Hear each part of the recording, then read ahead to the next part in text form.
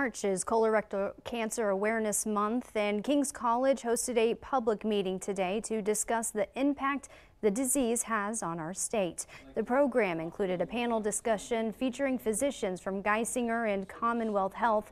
Data suggests that Northeastern PA has a higher rate of the cancer.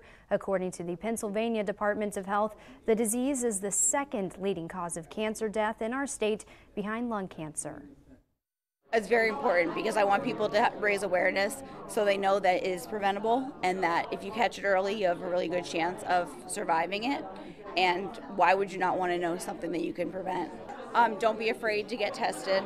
It's not pleasant. None of it is. It's not pleasant talking about, but it's important. And I think this day and age, with all the numbers showing that more younger people are being diagnosed with it, there's something that needs to change. And if that's going to be awareness and testing, then that's what needs to change.